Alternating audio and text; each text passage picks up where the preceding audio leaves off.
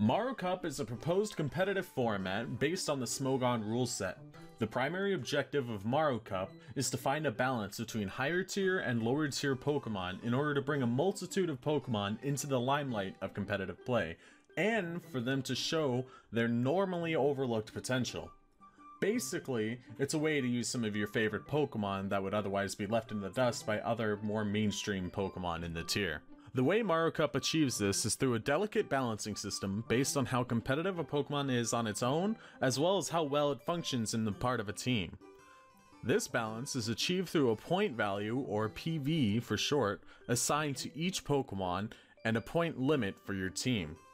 For example, Garchomp is a massive competitive threat, both on his own and as part of a team, so he would have a fairly high PV. While on the other hand, Roserade has some niche playsets, but its stats just don't hold up as well against OU threats like Mega Charizard, Tyranitar, or Volcarona. So Roserade would have a PV much lower than Garchomp. With the current team point limit in singles being 40, we would value Garchomp at a PV of 20 and Roserade at a PV of 5. This is how we achieve that balance between all Pokemon. Now, before we go any deeper into this, let me first outline some of the basic rules of MaroCup. Keep in mind, the rules and values are constantly under scrutiny as this is a developing format, and are subject to change. Now, first of all, we will be following all of the Smogon Universal clauses. Those can be found in the link in the description for any who don't know them already. Other rules are as follow. 1. The Fear Clause. A player cannot have a Pokemon who has a Focus Sash or the ability Sturdy with the move Endeavor. 2. A singles team can have a PV total of no more than 40. 3. A doubles team can have a PV total of no more than 80. 4. A team's total PV must be the total value of 6 Pokemon. Basically, you have to use a team of 6. Keep in mind, Pokemon have a different PV based on whether or not they're in singles or doubles. Any changes of these rules will be updated on the format's Discord, which can be found in the description below. With all this in mind, Garchomp having a PV of 20 means he's already half of your allotted total value for your team in singles, making the rest of your team much weaker in comparison.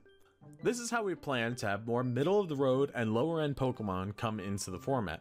If you want to make a team based around Garchomp, you are forcing yourself to take some much weaker PU Pokemon as well. On the flip side, you could take several middle-of-the-road Pokemon like Roserade and Hydreigon in order to have a more balanced team. Both of these strategies are completely viable and tested in the format so far. So I'm sure by now you're asking yourself how you can possibly keep track of each Pokemon's PV.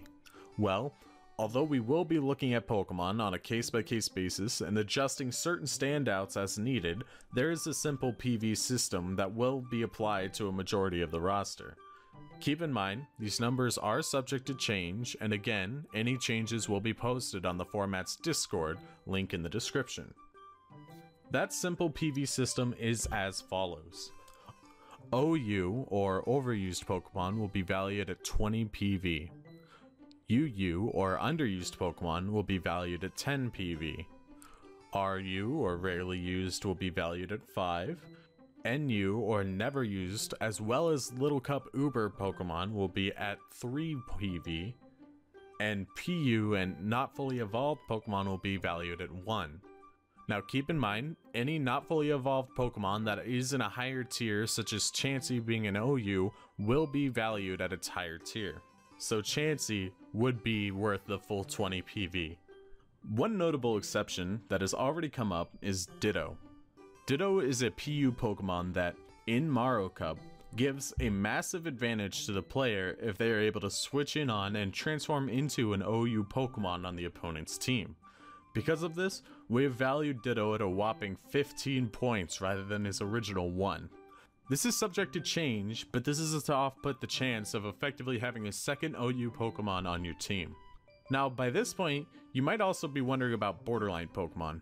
Because of the nature of borderline Pokemon being put into borderline, mostly because of threats in the tier above them, we have decided to move all borderline Pokemon to the rank above them, in terms of PV.